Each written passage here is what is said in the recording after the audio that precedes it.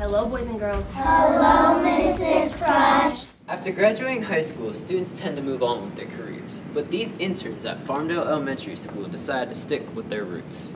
Michaela Ressinger grew up going to Farmdale Elementary. Now she is a student intern at Farmdale and goes to Millersville University. Coming from your freshman and sophomore year, you do a lot of book work in college.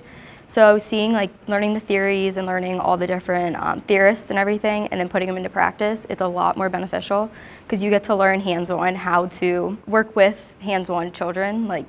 It's very different from learning in a classroom and just hearing different ways of doing it versus you actually doing them. Morgan Bright is also a student intern who grew up at Farmdale Elementary. Really just the initial experience has been awesome. A lot of my professors at Westchester say this is where you'll learn the most.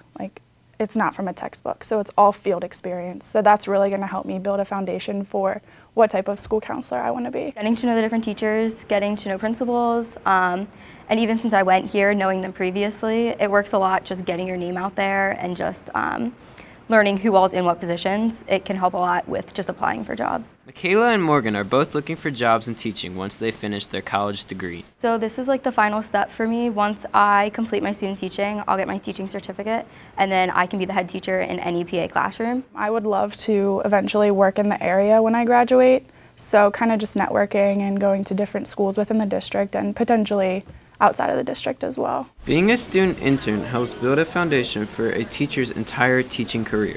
For Henfield Happenings, I'm Frank Russo.